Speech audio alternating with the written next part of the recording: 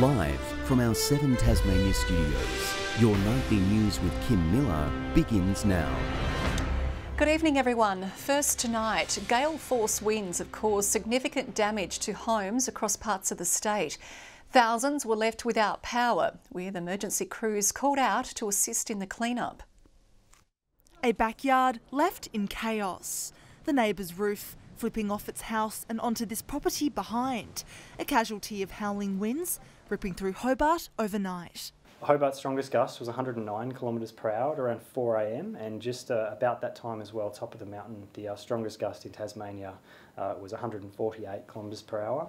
9 SES crews attending call-outs across the state south and northwest, including this West Hobart roof, also torn off during the gale. In the event that we get wind from other directions, such as overnight last night from the southwest in this instance, it shows vulnerabilities like in regard to construction of properties and premises. The winds we saw in Hobart this morning and on the top of Mount Wellington, Kanani, were the strongest wind gusts reported at both sites for the last 2 years. Thousands of residents waking up to no power this morning. Tree branches also coming down, all leading to an influx of insurance calls. We expect to be well up over the 100 claims lodged for the event and for the wind damage that we saw last night. So we're expecting that to climb into hundreds of thousands of dollars worth of damage. A blowy start to spring with some unusual winds, still typical for this time of year. Downslope winds like this are fairly uncommon. We usually get them once or twice a year, and typically in autumn and spring. It's really critical that Tasmanians do listen to the warnings, and they do go to the Tasmania State Emergency Service website. They do listen to the bomb warnings to prepare themselves. We know there are vulnerabilities with trees. We know that we should secure outdoor furniture. The Bureau of Meteorology predicts winds to pick up again in a cold front on Thursday. Ruby Kamane, 7 Tasmania News. An Alveston man has died after crashing his car into a tree at Boat Harbour last night. The 66-year-old died of his injuries at the scene. A section of the Bass Highway was closed for several hours. Authorities believe speed was a contributing factor to the crash. A contractor has died at Nearstar. Police were called to the Hobart smelter around 10:30 this morning following a report of a medical episode. The company says investigations suggest the death is not related to plant or process related issues. It will be investigated by the coroner. A Rosetta home has been seriously damaged by fire. Just before midday, crews arrived to find the house well alight on Mary's Hope Road. Emergency services blocked the street between Callanda Crescent and Gentile Court for 2 hours as investigations took place. The Tasmania Fire Service says the blaze was accidental, but the cause is undetermined at this stage. The damage is estimated at $600,000. A woman has described her shock after hearing the outcome of her sexual harassment allegation broadcast in Tasmania's Parliament.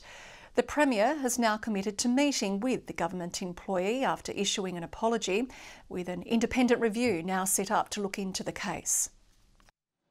Alicia flew back to Tasmania last night after the findings of a sexual harassment allegation made against a senior colleague at Ashley Youth Detention Centre were aired publicly in Parliament. She was listening at home. With my children and heard the outcome of something that I have been waiting to hear for nearly 2 years. She says the shock of hearing the outcome caused her to throw up. The findings presented yesterday in a committee hearing. Off the cuff by Miss Gale that there had been no breach found in regards to my complaint. Sitting in Parliament this morning. I want to apologise for what was a misstep, and I know that the Secretary has reached out as well and provided that apology. The human cost of that is, at this moment, not feeling very easily forgivable. Alicia says the way the outcome was revealed to her was negligent, but the outcome itself was inexplicable. Being referred to as a Japanese doll in a room full of my senior colleagues does not constitute a breach of the State Code of Conduct. I cannot, for the life of me, understand what would. Peter Gutwin now committing to look into the case. There will be an independent review conducted at arm's length from government of the process that occurred here. Alicia says she will request to be involved in the review in a meeting with the Premier tomorrow. She also says there needs to be drastic reform to how the state service handles allegations like hers. I am more confident than I have been in a very long time that if we unite and speak, feel the fear and do it anyway, that we can achieve broad and meaningful reform. Meg Sides, 7 Tasmania News. Well, a Longford woman accused of breaking into her 70-year-old neighbour's house and bashing him says the grisly crime was committed by another man who was wearing her clothes at the time. On the second day of her Supreme Court trial, Alicia Niall Prentice told the court 4 men entered her home at gunpoint to take the clothes, returning to force Prentice to withdraw cash from a nearby ATM. The court had earlier been presented with forensic evidence that Ms Prentice's clothes were stained with Mr Hayton's blood. The trial is expected to wrap up tomorrow. The first Virgin Australia flight between Adelaide and Launceston has landed, with families reuniting after months apart and tourists ready to explore the state. Border closures to other states have provided a unique opportunity for the service, and the airport hopes it could lead to more flights in and out of Tasmania. Touching down less than 2 hours after leaving South Australia, passengers on board the first direct flight between Adelaide and Launceston in more than 2 decades, reuniting with family. Haven't seen them since Christmas. Well, I live in Tasmania, and the great thing about this flight is connecting families. My son's from Adelaide, so it was his 21st. It was what a great present. Bring him over, put him up in business class, and come and have some time with Dad. Some hoping to experience the best of Tassie's produce. Lots of eating and drinking, I think.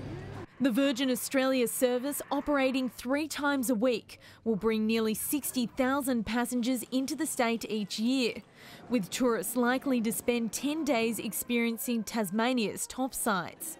It's sure to deliver a much-needed economic boost. We know that people spend over $2,000 each when they come to Tasmania. So when you look at that sort of multiplier effect into the northern Tasmanian economy, we're going to see millions of dollars injected into the economy here in the north. COVID has presented an opportunity. There's 11 million international passengers that can't travel every year right now. With state lockdowns, there's very limited travel opportunities. Today's inbound and outbound flights were near capacity. The airport hopes demand will take off, allowing it to introduce direct routes to other destinations across Australia. Elizabeth O'Neill, 7 Tasmania News. The future of Dark Mofo is looking brighter after the state government announced a new funding agreement for the iconic event. $7.5 million will be allocated to the festival over the next 3 years. It will also continue to receive marketing support from Tourism Tasmania. The annual winter celebration attracts thousands of visitors to Hobart, injecting around $20 million into the economy.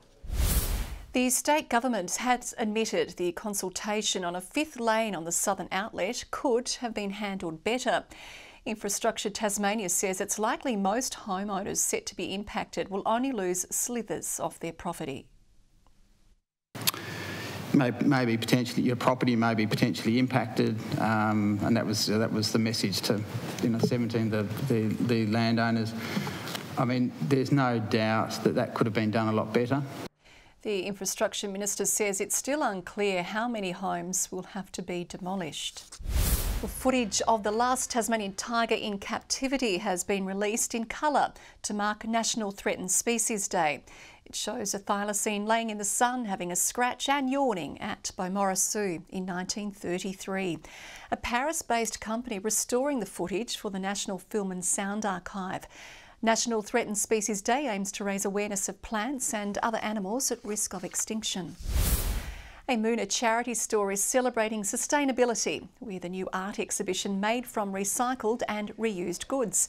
City Mission op shops approaching Tasmanian artists to create stylish looks from old materials, and a mini lounge room using pre-owned furniture and building supplies. The ottomans are made from old crates. They've got legs on them from beds, and then the tops were cushions off an old couch. Yeah, so totally recycled materials. Envisage using waste, so extending the life of an item, piece of clothing, some products that the clothing are made of, looking at other ways to use them purposefully before sending them to landfill. The Reuse, Rewear, Rebuy exhibition will be on display until Saturday. And Brad Cox-Goodger has won the 2021 Alistair Lynch Medal, the second time he's taken out the TSL's top gong. North Launceston riding high ahead of Sunday's grand final, but another battle is brewing over a controversial suspension handed out. It's the TSL's highest honour. By winning his second Alistair Lynch medal, Brad Cox-Goodyer cements his status as one of the competition's greats.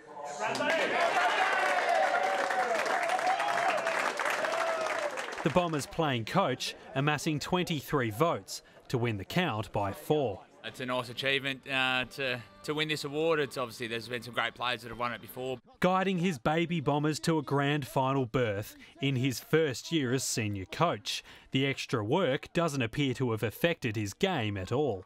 Yeah, it was something that it was a bit of an unknown, not knowing how I was going to perform. Despite the honour, Cox-Goodyer says his gaze is on this weekend. I'm fully focused on the grand final on Sunday, so it's something I'll look back on in hindsight. Incredibly, the count in the Development League's Rodney Eade medal ended in a three-way tie. Glenorchy's Josh Whitford was on fire in the first half of the season, polling 14 votes in 12 rounds. My focus going into pre-season was just to get stronger and continue to get fitter and just progress overall with every aspect of footy, really. The run of form seeing him promoted to the seniors. Leading by 3 votes with a game to go, both Launceston's Tom McShane and North Launceston's Jack Mazengab polled the maximum to catch him. A lot of training and a lot of hard work that goes into it. It's a very good program we have at Launceston, and we're challenged, but we're also supported a lot. Me being one of the older players in the team, I've kind of worked on being a bit more of a leader on the field, and I think that's helped me develop as a player. Today, a potentially match-turning decision made for the grand final. Launceston's Cody Thorpe slapped with a 2-game ban by the match review officer for this late hit during last weekend's prelim. Thorpe has challenged the ruling. He'll face the tribunal tomorrow night. Josh Duggan, 7 Tasmania News.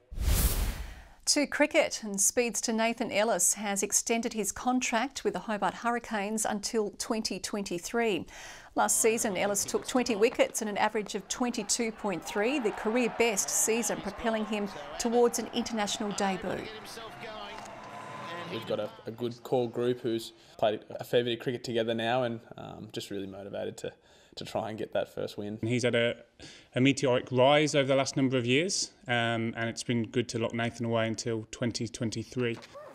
Club says it's looking to lock in the side's Tasmanian spine over coming weeks, while also hoping they'll soon have an overseas player to announce.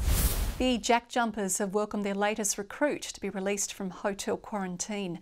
Jared Weeks, the man dubbed Agent 97, is no stranger to Hobart, having spent time with the Chargers 5 years ago. And while quarantine is providing some challenges for his new team, the point guard and new dad admits it's had some benefits.